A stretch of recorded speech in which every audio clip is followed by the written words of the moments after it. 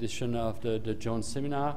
Today our speaker is a faculty candidate in the energy area, Brenden Epps, who is coming to us from MIT. He has got his breath, I think, from running the marathon on Monday in Boston, and it was a personal victory for him. He beat his own best time at the marathon from previous runs in that race. If we go back a little further in time, we find him at Carnegie Mellon, where he got his BS in mechanical engineering before working for a couple of years for the Ford Motor Company as an engineer, a development engineer. And then he decided that he would seek additional degrees, and for that went to MIT, where he got his MS and PhD degrees in the last few years, and has been employed since then at the MIT Sea Grant program. And during that time, he has been working on energy-efficient propulsion, including learning of fish swim. And most of his applications have been in the area of, well, you guessed it, it's here, propellers and turbines, both with water and wind turbine applications. Without further ado, I'll leave the floor to Brenden. All right. Can you hear me on the microphone? I think I turn it on okay. Thanks, everyone, for coming. Thanks for that introduction. It's been a warm welcome here, so I feel right at home at Dartmouth. Thanks for making me feel so comfortable and welcome here. So like Benoit said, I did my undergrad at Carnegie Mellon. I went to MIT for my master's degree. He pretty much just went through all this text on the screen, so maybe we could just look at some of the pictures. This video that's playing is from a video that the Department of Undergrad Education at MIT made, showing off some of the labs that I had created for an undergrad hydrodynamics class. That was really fun, and certainly the type of thing that I'd love to do here at Dartmouth. These images here kind of summarize a little bit about my PhD thesis. I was working in an experimental hydrodynamics lab, and I created a framework for doing force analysis of various hydrodynamics problems, and so I applied that to looking at efficient propulsion of fish, also this problem of water entry of spheres, and then also the design of marine propellers and hydrokinetic turbines. So that's me in the water tunnel, and you might recall that, how it looks. We just talked about it. Some of the pictures on the bottom are kind of things from my personal life. This is from scuba diving with my wife. She's the one in the back. This is us cooking, and this was after a the fingers are 20.3 mile day we hiked on the long trail just down the street. So she was pretty proud of that. I had through hiked the Appalachian Trail before going to grad school, so I don't know if anybody recognizes this sign, but this is on the top of Mount. Yeah, you got a nod there. This is the top of Mount Moosilauke, just up the road. And then this is a picture of me running the marathon last year. So I work for Sea Grant, the Sea Grant College Program office at MIT. Sea Grant is a national lab program. We have 32 labs at various colleges and universities around the country, including MIT. The unique thing about MIT Sea Grant is that in addition to doing biological ocean-related research, like all Sea Grant offices do, we also build underwater robots. So this reef explorer had been in Hawaii for several years doing exploration out there. This video playing shows the sea perch robots, and this is a K-12 outreach program that we've put together over a number of years. And the idea is that this little PVC robot costs about $75 for the kit of parts, and then we give the K-12 educators learning curriculum materials so they can go and teach their classes how to build this and teach them about underwater robots and science and exploration of the oceans. Some of the things that I've been doing while at Sea Grant, I've been more marine propulsion related. So I've been doing CFD work and looking at marine propellers and propeller design for the Navy. In particular, I've been working on the DDG 1000 all-electric ship project. So the idea there is that the Navy wants to replace the gas turbine engines that drive the propellers with electric engines. So that way, when the propellers are not running at full steam, you can maybe shut down one of the electric generators on board the ship and save some fuel. So we've built a scale model. This is a 15-foot model of the DDG-51 hull. And we've outfitted it in the back with a glass window, so that way we can do propeller design and we can do flow field imaging through the window and see what's going on with the propeller flow as we do maneuvering tests and other kind of propulsion tests. And this image is just from this is a test we're about to do next week, testing bow thrusters for large cruise ships. So that's a little bit about me. What I'm going to talk to you today, today about wind energy.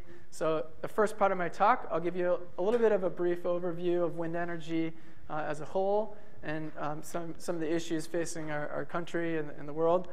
And then I'll tell you about this open prop design code that I wrote as a grad student and that I've been maintaining as a postdoc.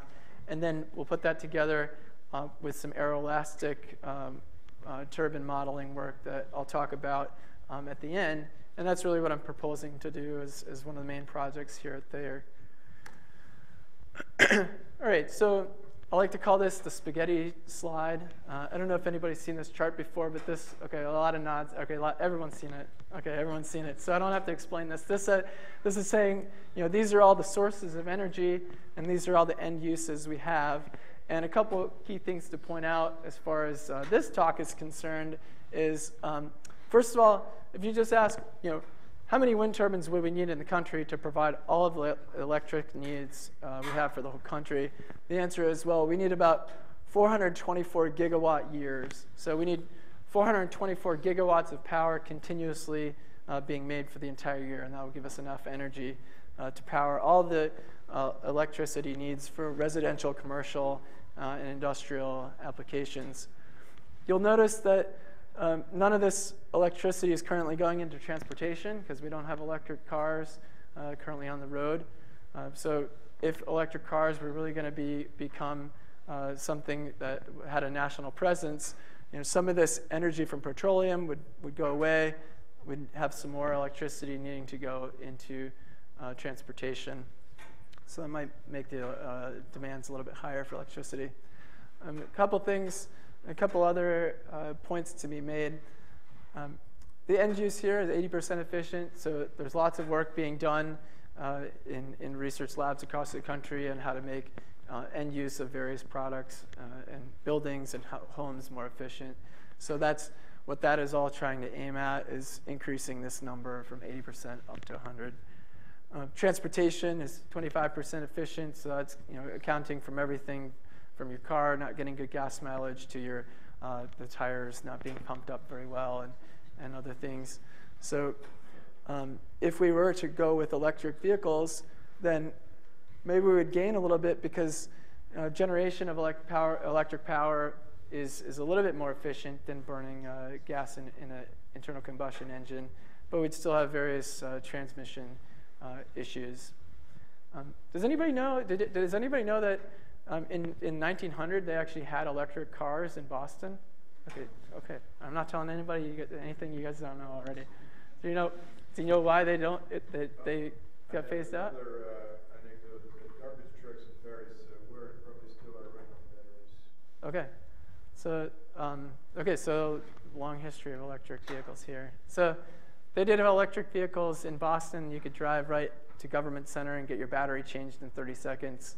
But unfortunately, those batteries weighed too much, and they didn't have enough energy density. So when gasoline came along and really made the gasoline engines reliable, the electric cars just couldn't compete anymore.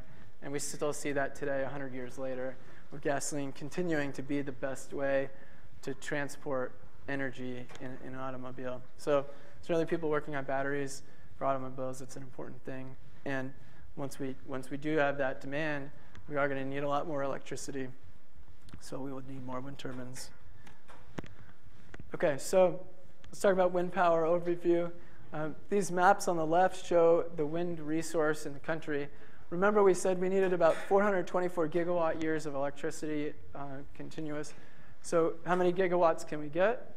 Well, there's a lot more than that to be had. If we covered the entire United States with wind turbines, we could have 10,000 gigawatts. That's really not practical because we all like to have a house and we don't like to live on top of wind turbines. So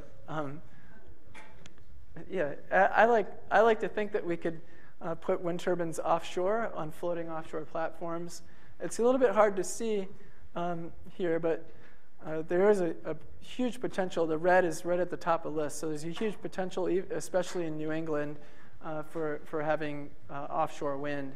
And with the 4,000 gigawatts of power that are available in the United States, we could easily power the entire country on wind power, if we get around the other issues of intermittent wind and energy storage and so on. Plus the good people of Cape Cod. And the good people of Cape Cod. But that's why we need to do floating turbines offshore, because then we can put it far enough offshore that those good people have nothing to complain about anymore. The other point to be made is that if you look at where the people are clustered on the coasts and on the Great Lakes, where we have nice offshore wind potential. So I really think offshore wind is one way to go to make electricity where the people are and where we need it. This graph shows installed power in our country versus time, showing a large increase in the last 4 years of installed power.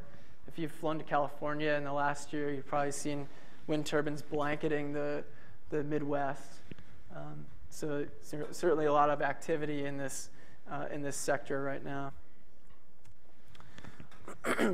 Okay, so let's look at the physics just a little bit. I'll try to intersperse math, politely through the talk. So you only have to sit through one slide of math now, and then look at some smart pictures.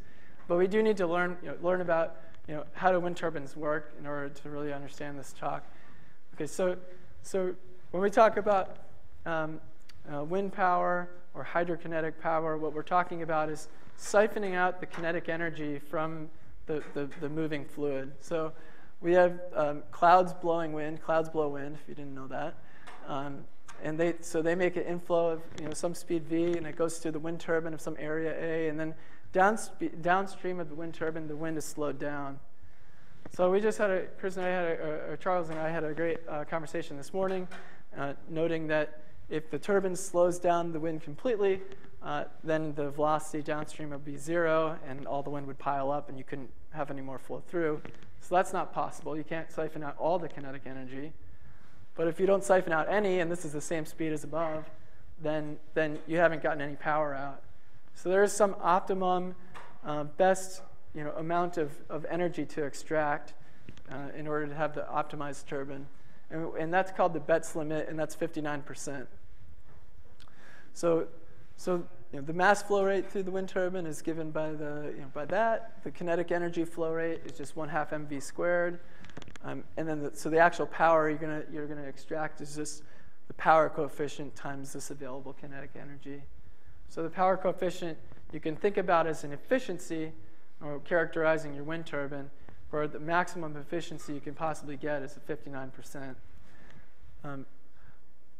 Actual wind turbines, like full-scale wind turbines, like this Vestas V80 turbine, get about 50%, which is pretty good. I'll show you some results later showing how good that just is. But that's not where it stops. The actual output power you get from the machine, there's also a generator efficiency, and there's also this thing called the capacity factor. And what that takes into account is the fact that while here, so wind power here would go up like the cube of the wind speed, and so for for slow winds we can get all 50% of that out. So this is all 50%, 50%. But once you get to the rated wind speed, then the machine, for structural reasons, will not siphon off any more power than the rated power. So for structural reasons, we can't let the loads on the blades go too high. So we cap the maximum power we're going to extract at the rated power.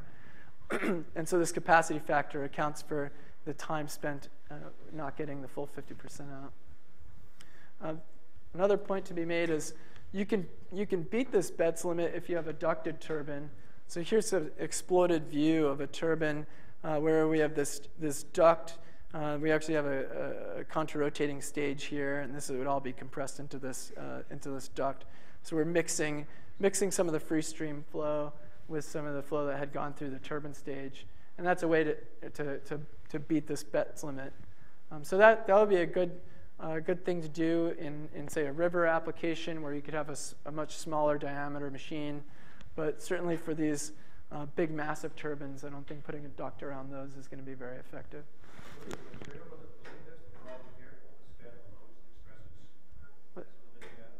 Yeah, the stresses in these blades and in the gearbox, in the whole drivetrain. I think so, yeah. So they limit the power. And this is another way you're delivering constant power to the grid for this range of wind speeds.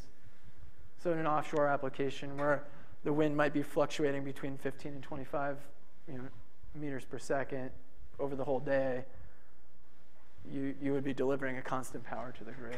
So that would be one way to avoid having energy storage, but still being able to interface with the utility grid. I'm slightly confused now. The Betz limit, is that materials related? No, the Betz limit is purely physics, just from the flowing the mass flow rate and the kinetic energy flow rate through the propeller disc. So you can't improve it by making a different shaped rotor? The only way to get around the Betz limit is to put a duct. And even then, you're not really getting around the Betz limit. You're just augmenting the mass flow rate given the duct. And so you still see you're cheating in a sense of having a larger mass flow rate for the same diameter. The simple idea is if you don't slow the fluid down at all, you're not sucking out any power. And if you suck out all the power by slowing down the fluid completely, you get no mass flow rate, so you don't have any kinetic energy flowing through your disk. So that's impossible. But all those other factors then come into this 40% thing. All the other factors come into these percents. Like 50. 50% is still not 59. There's still 9% better you could theoretically get. All right. And then the other point is that if you operate in air, you have a density of about 1, and if you operate in water, you have a density of 1,000 times that. So that's why marine current turbines and tidal turbines are particularly attractive source of energy, because you can have much smaller machines. 1,000 times the fluid density means you can have 1/10 of the diameter, or square root of 1,000, or you can have 1/10 of the speed, and then you can have the same power output. All right, so let's move on. So various types of wind turbines that exist. I think we've seen most of these. So on the left are horizontal axis propeller type. So these are the type I'll talk about today.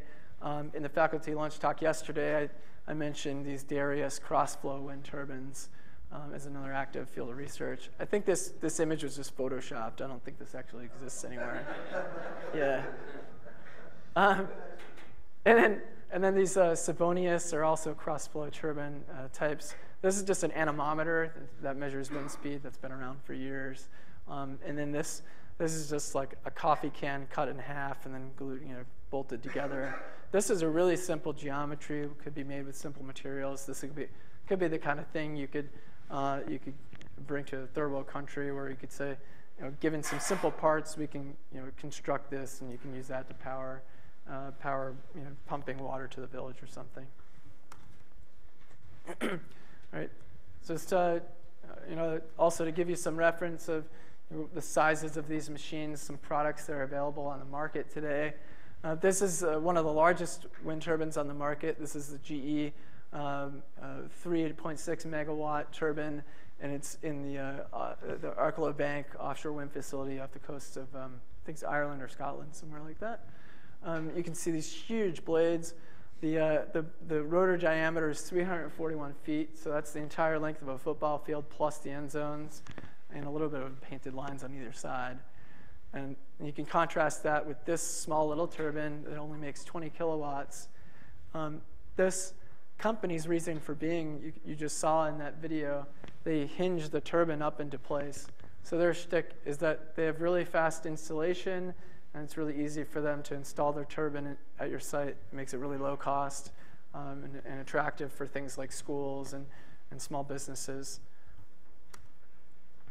All right, so that's a little bit of an overview of wind energy and where the industry is right now. I'm going to talk a little bit about this open prop design code that I had made when I was a graduate student. You might ask, why am I talking about propellers? I thought we were talking about wind turbines. Well, a propeller and a turbine, the horizontal axis turbines, they're all the same thing. They're all rotors. So here I brought some.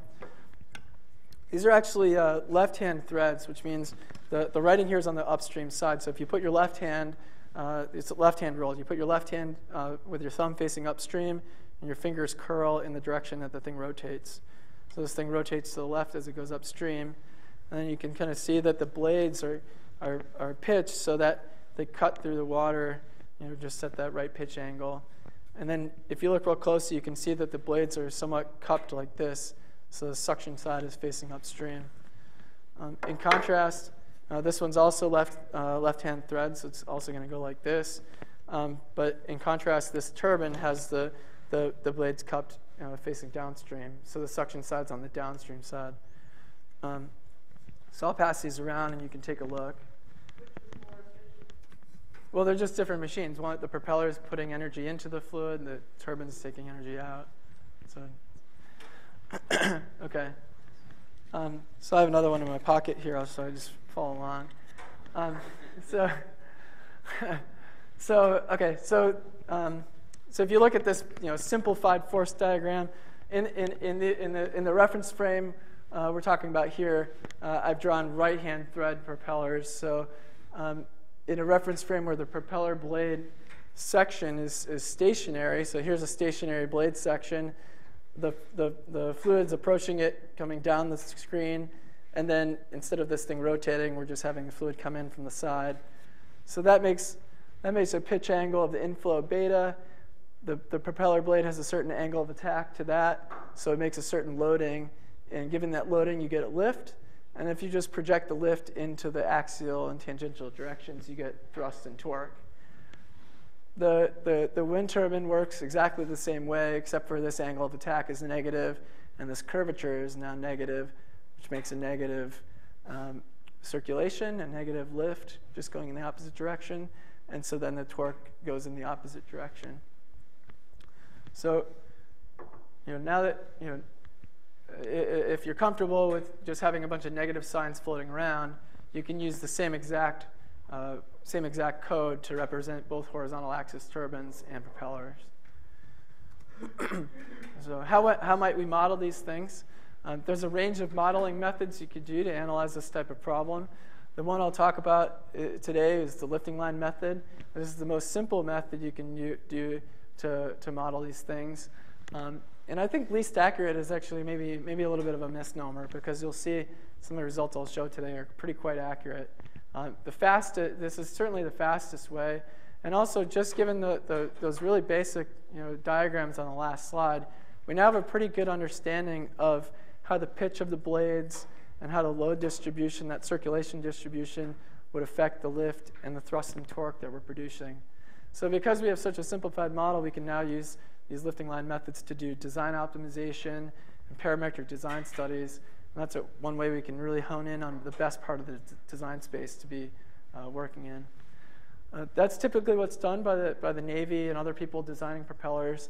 So they'd use this kind of lifting line formulation to do a design, and then use a lifting surface or panel method to just tweak that final couple percent out of the geometry and get the geometry exactly how you want. I've used CFD and experiments really as analysis tools, verifying your design performs how you want it to, and not really viewing them as design tools per se, because it takes too long to do those types of analyses. to really have them be useful for, say, a parametric design study. All right, so this is the graphical user interface of the OpenProp design code. Users can, so this is just set up for a propeller right now. You can enter in the number of blades and the rotation speed and the thrust you want. This has various geometric parameters of the blades, such as the chord distribution. And what I mean by that is this chord length as a function of radius. So that's one given you need to put into the code. Another given you would have to put in would be the thickness of the blade as a function of radius. And those things you would want to vary and see how how they affect your parametric design study. So given those things, you can do a design, you get the geometry out, you get the performance out. One unique thing about my software is that it can also do an off-design performance prediction. So this is the entire performance curve for this propeller operating over a wide range of rotation speeds and inflow speeds. So this lets you do system-level design where you could use this software to create the propulsor for your entire ship or underwater vehicle. I also want to mention that this is an open source project. It's been online for a few years now. And the last time I gave this talk, we had 11,000 visitors. I checked last night. We have now 13,800 visitors to the site. So that's better than any of the papers I've written.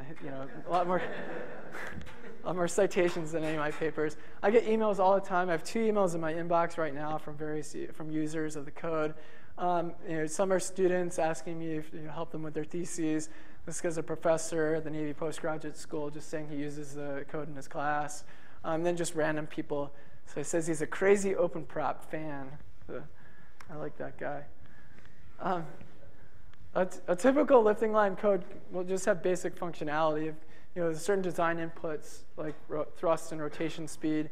And what it'll do is calculate the optimum load distribution to give you the most efficient propeller. Maybe it can spit out a crude blade geometry. OpenProp can do that and a whole lot more.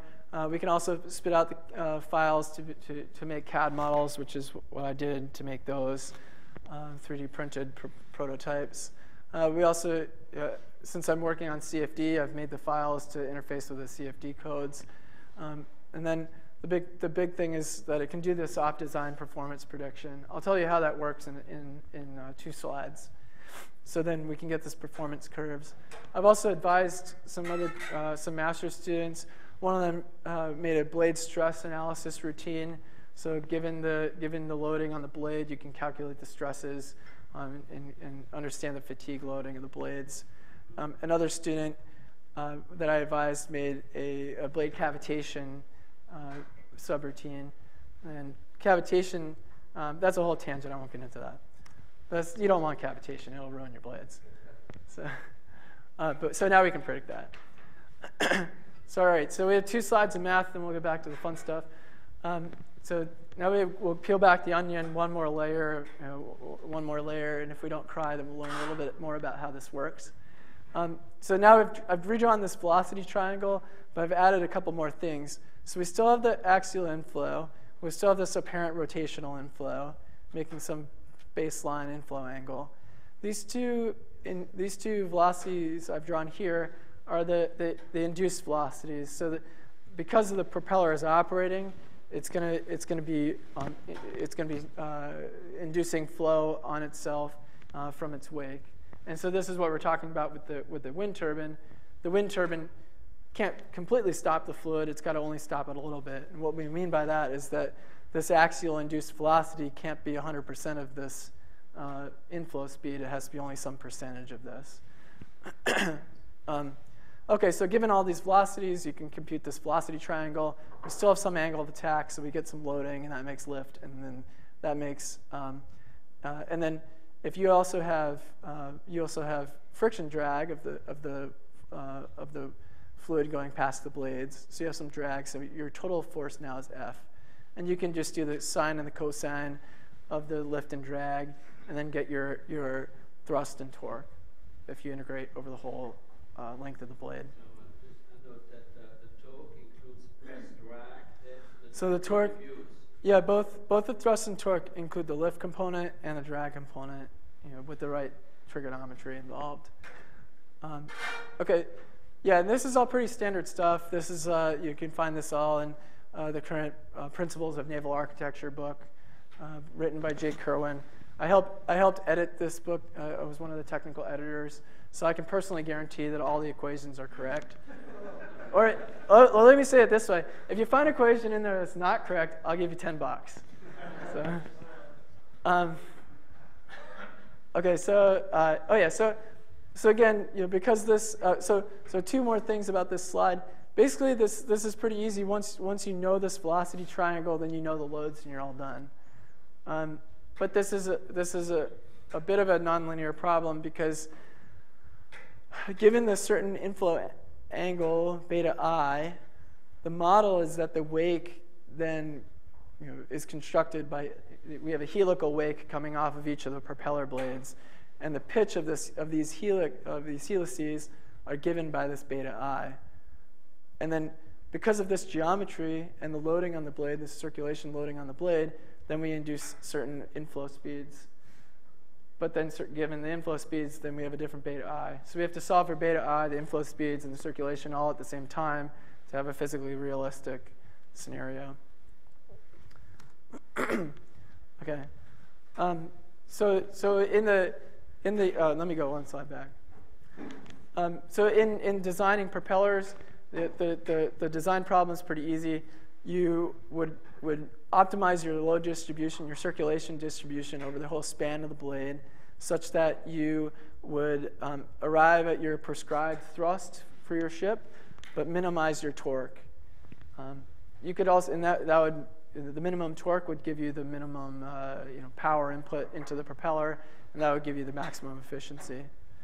You could also set up the design optimization where you have a specified torque and you just want to maximize your thrust. And that's what we do for designing underwater vehicles. For the turbine, you don't really care so much about the thrust, you just want to maximize your torque.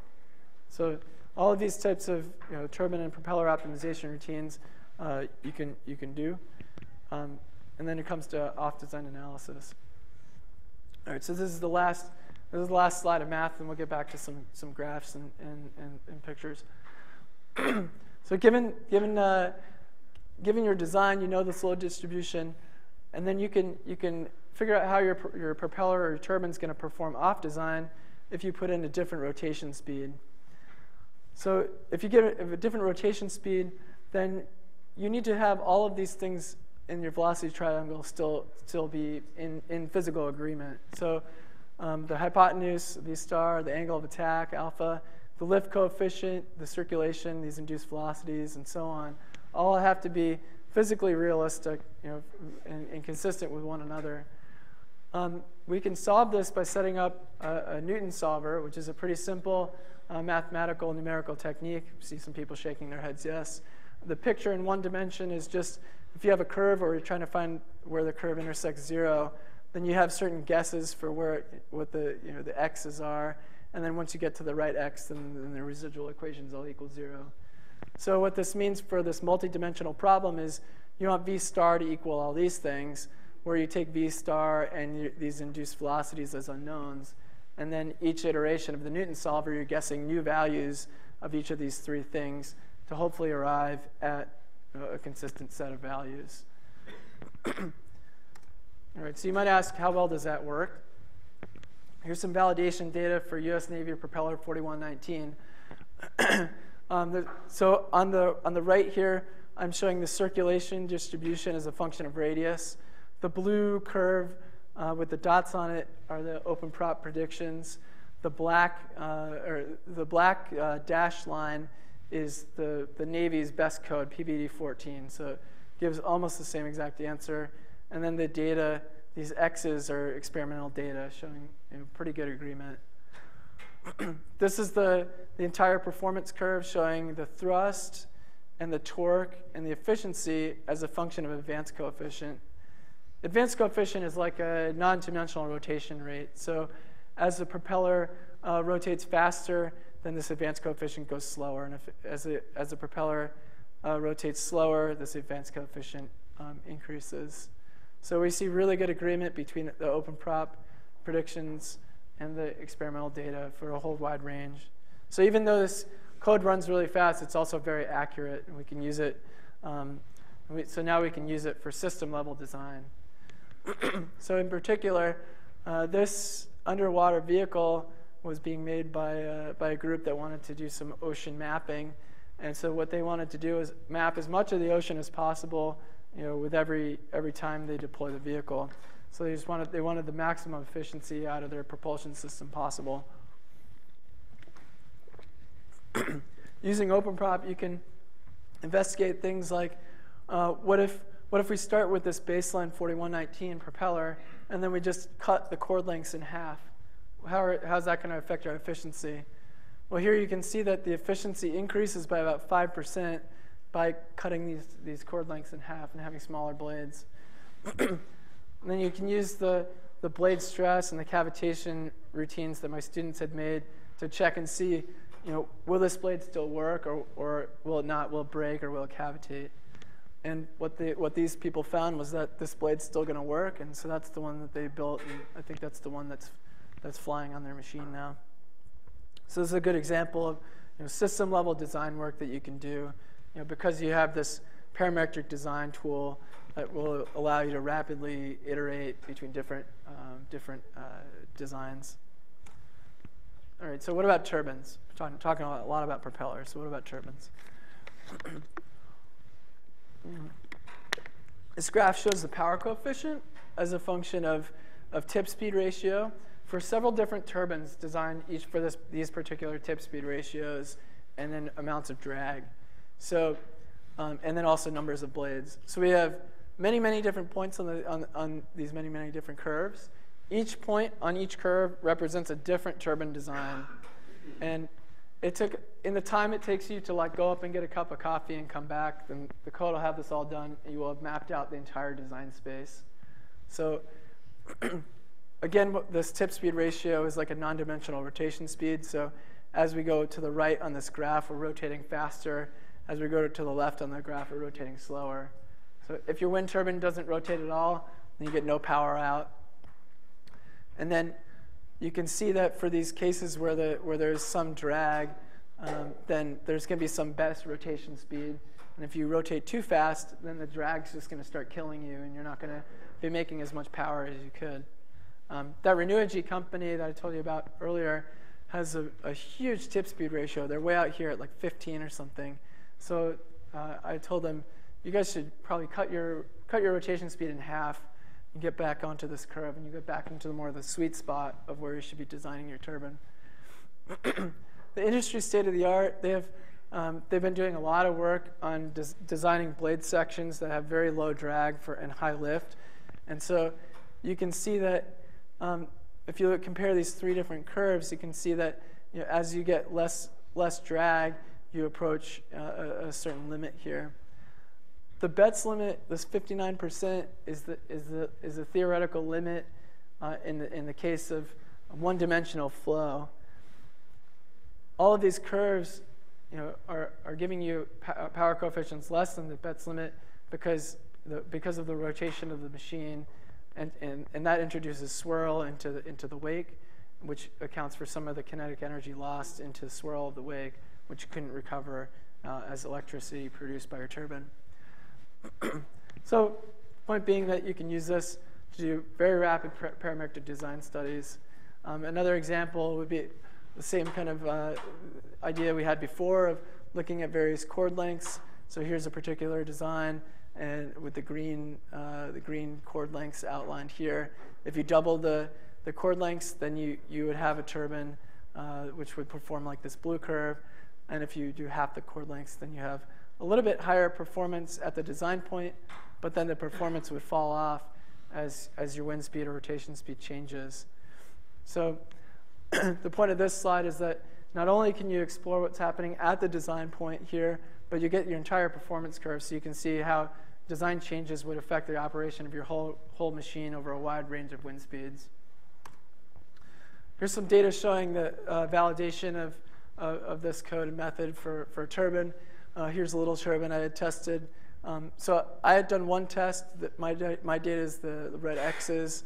At the same time, I was advising a student making this much better test fixture.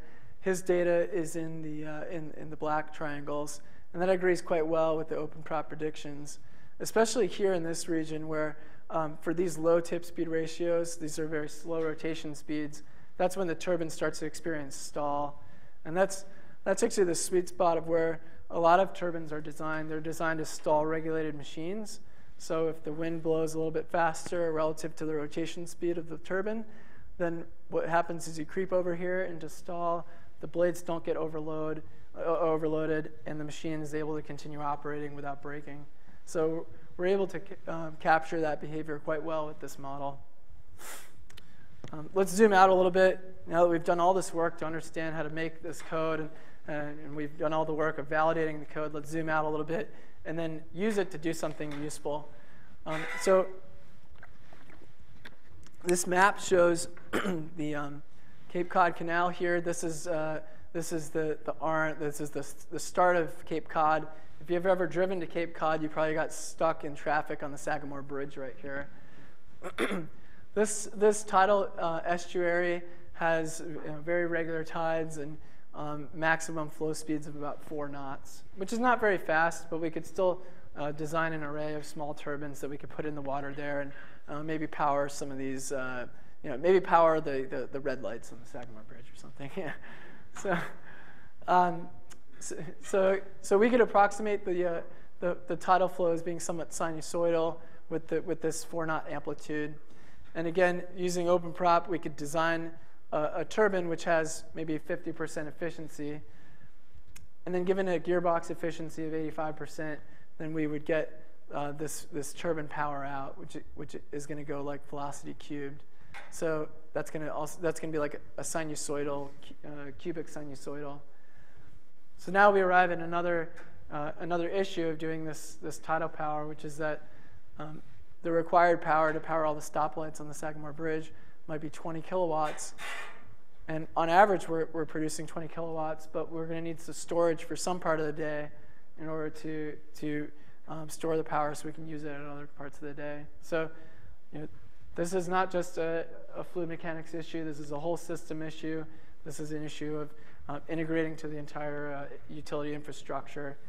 But this is just one piece of the bigger puzzle. All right, so let's move on to aeroelastic modeling. You guys have been so patient. I think let's stop this then. All right, go back. All right, yeah. In your theory manual, you discussed how the kick line theory or the kick line method is solving for an axial induction factor of 25. Yeah, that was, yeah. I have improved on that. I haven't released the new theory manual yet because I have a paper that's in review, and I want to get the reviews back before. I'd be happy to talk about that after. But that's if you basically in the old method, what people have done in the past is if you only try to maximize torque of your turbine without any other constraint, then you'll arrive at this incorrect result of a 0.5 induction factor. Whereas if you use the proper constraints on the wake, then you'll get the correct induction factor, which is 1/3.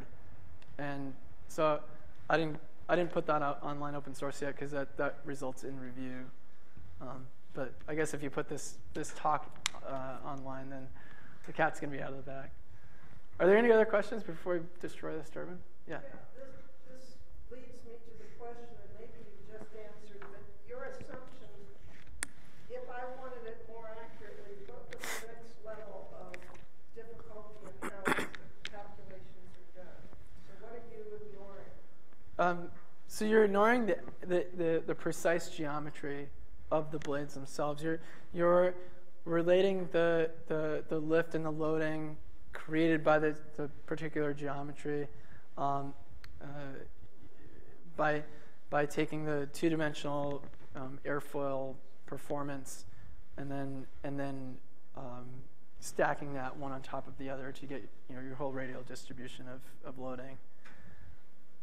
What actually happens when you have a rotor is that there are lifting surface effects. So your performance in 2 dimensions is not going to be quite the performance in 3 dimensions. So you would use a lifting surface or a panel method code in order to do that next level of analysis. Those are the type of boundary element methods that I was talking about yesterday. And I have those codes. They're just not part of this talk per se. Just the geometry. So you've got to have some shape included. Yeah. So the shape gets buried into how you relate the angle of attack and the pitch of the blade and the camber of the blade, the curvature of the blade, to the lift coefficient that it makes, and ultimately the circulation loading that it makes. So like it's a little bit buried in the model. Is it at all analogous to doing something like a Fourier transform? Not really. Yeah. Where we are time-wise, Okay. walk through the last part of your talk. Okay. How many more minutes do we have? All right, this thing's about to get destroyed. I don't know the circumstance of why this was. Certainly for somebody to put a camera here, they had to know this was going to be destroyed, but it's kind of dramatic, so I think it's, at this point in the talk, fun to watch. So in designing turbines, we're trying to avoid that. All right. So like I said, we need to put turbines offshore. And if you look at this map, it shows depth of the water, at various places on the eastern seaboard. And here, a lot of this stuff is green. That's deep water. That's more than 60 meters deep, where we need these floating offshore wind turbines. All right. So what are some of the loads on offshore wind turbines?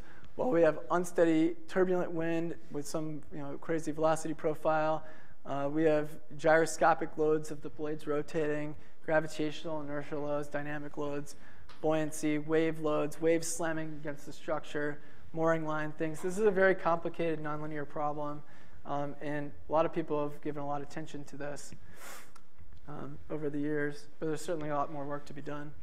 Some quick dimensional analysis gives us a sense of why we might need simulation tools. So given length, the length scale is the diameter of your machine. In wind, which has the same density, and so in a certain wind and conditions where you have air density and velocity of the wind, as you make the wind turbine bigger, the rotor mass is going to scale by diameter cubed. So the power goes by the area, which is diameter squared. But interestingly, the frequency of oscillations goes by diameter to the -1.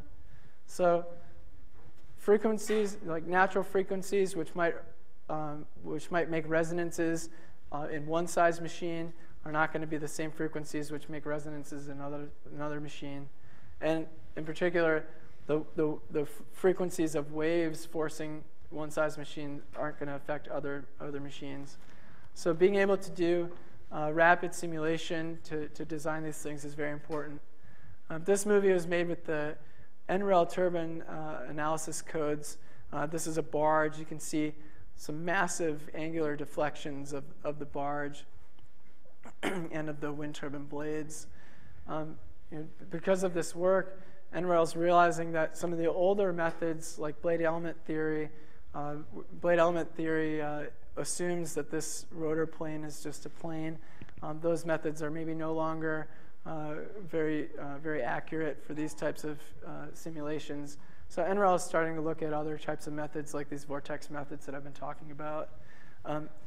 So I've pointed out a few things that NREL has identified as concerns with their codes. And before I highlight them, I want to pay as much respect as possible to them. I think that they're certainly the country's leaders in this field, and they're doing incredible work, and they have certainly the best analysis capabilities so far. So with that said, and as much respect as possible to them, I'll just point out that like I said, their aerodynamics codes don't really model the wake, so they can't get interactions between turbines and an array. And also these large angular deflections that might break their codes. Their structural dynamics solvers that they use, they have two structural dynamics solvers.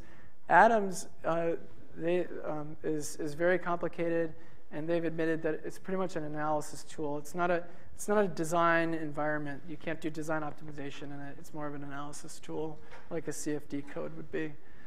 Their fast codes are modal-based codes, so you have to tell the code what the bending modes of your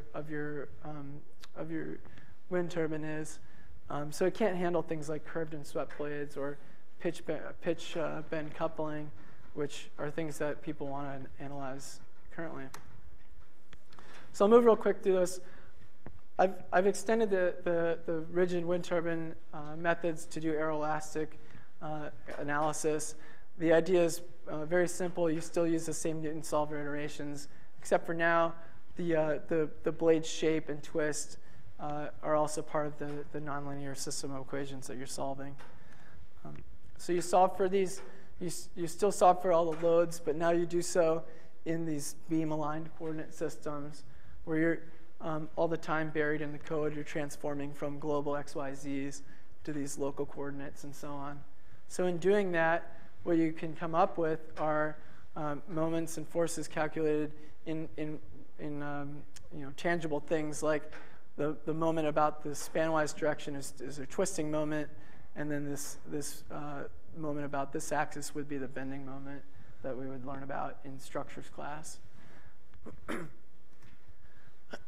So the idea, what I've been proposing, is to combine this aeroelastic work I've been doing with OpenProp with the code that one of my thesis advisors, Mark Durela, has made for the aeroelastic modeling of aircraft. And so by marrying these two codes, what we're hoping to do is come up with an aeroelastic turbine code which could be used for this offshore floating problem. So just to motivate this, look at this AUV. It's about to just get destroyed. Watch that. Oh, yeah, that was awesome. So it'll play again probably. So that's called the body freedom flutter eigenmode. So that frequency of fluttering is unstable. Mark's aeroelastic airplane code can capture that, and they'd be able to use that to design their way around that next year. I'll just tell you a little bit about how it works. So similar to OpenProp, ASWing uses this vortex lattice formulation. It calculates forces and moments in beam-aligned coordinates. It uses coordinates, a full 6 degree of freedom flight dynamics. So it can capture things like we can have a global coordinate system fixed to the Earth, and then we can have a coordinate system fixed to that floating offshore platform. So we can get the dynamics of the floating platform. And it can do both steady and unsteady calculations. The formulation is similar to OpenProp. We don't have to go through all the math, but the point being that he sets up all of the equations for system dynamics, everything from that down to just geometric constraints of this wing being attached to the body as a system of Newton solver residual equations. Just the same thing we all learned about for OpenProp. So in doing this, we can simulate both steady state trim flight and also an unsteady event, like this airplane responding to an unsteady wind gust. So there it goes. This Newton solver approach is really powerful because we can use that to do perturbation analysis. So let me just show you what we're getting to so we don't have to endure the math for nothing. So here we have a cantilevered beam. If I pluck this, you can see how it responds. This is a free response, eigenmode response of this beam. So if instead I take it and I shake it like this sinusoidally, this would be a forced response. So this would be like Bode analysis. So for those mathematically inclined, you've probably already worked your way through the math. This Newton solver iteration that we had done to solve for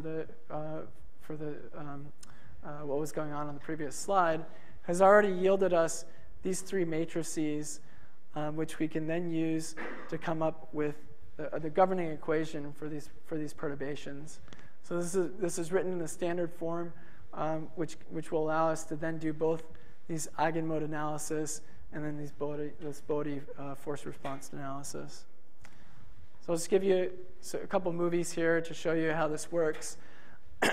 This is a wing flutter mode for this particular aircraft. So this would be like the flat twist mode for the wind turbine. And we would be able to capture this, and then in real time we could change the stiffness of the blades, and then reanalyze these modes to see if we still have the bending properties that we want and the structural modes that we want. This here is a rigid body roll mode. So this would be like the entire wind turbine rotor spinning up or spinning down, or the entire platform rolling in response to waves.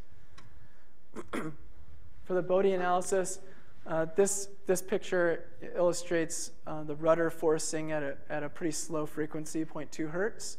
So in that case, the boom is stiff enough to transmit that load all the way through it and affect the trajectory of the aircraft. If you were to just actuate your rudder at a little bit faster, 1 hertz rudder forcing, now the compliance in the boom would make it so the aircraft would track straight but just wiggle like a fish.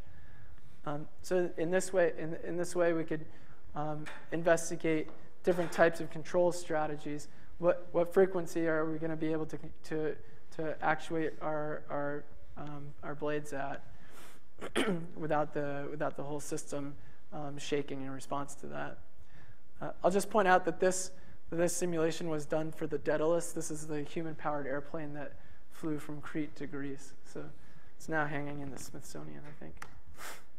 So some of the modeling efforts that would be involved in this project so again, we're going to try to marry these two codes. Some of the modeling efforts, I'll just highlight 2. One would be representing that unsteady sea state. So how can we represent the wave forces and waves slamming against the platform in this integrated simulation environment? This type of problem has been addressed before in floating offshore platforms, but never in this aeroelastic environment. So I think that would make for a good PhD thesis. Certainly, some things that bachelor students or just master's students just starting out could do would be validating these codes versus the NREL codes, which again are the best that our country has to offer for now. So as they're doing validation work, we could then, once we have this simulation tool, we could evaluate things like, what are good different configurations of these floating offshore platforms. So you can imagine doing a study where we look at these different configurations of buoy or tension leg platform or floating barge, and then to use these tools to best design these different types of systems. All right, so with that, I'll just say thanks, and hopefully I ended on time. And thanks for your attention.